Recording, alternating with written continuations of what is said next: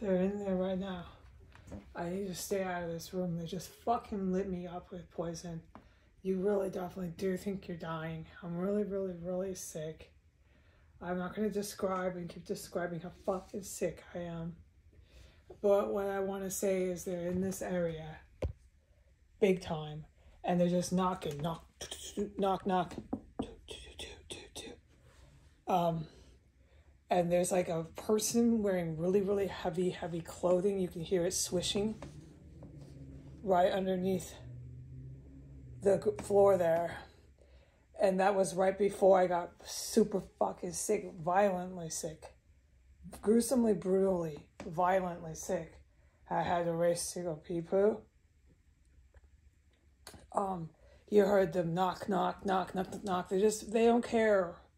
I don't get the impression if I film them, what I hear, they don't care. And they're wearing really thick, heavy clothes, and you can hear the clothes swishing and swooshing right underneath the ground, underneath that floor, and dragging and working, every type of sound of working. I'm not going to describe and describe and describe. And then once they had me, I ran out in here, and I went pee-poo. Then they poisoned the extra room when they came back. Just kept poisoning and poisoning, and then they started knocking real loud, hard, right on my floor, from underneath my floor.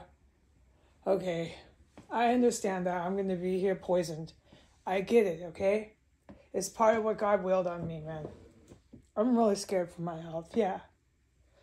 But I realized that this wasn't something that God willed to have stop. I'm just going to be poisoned, and I understand it, okay?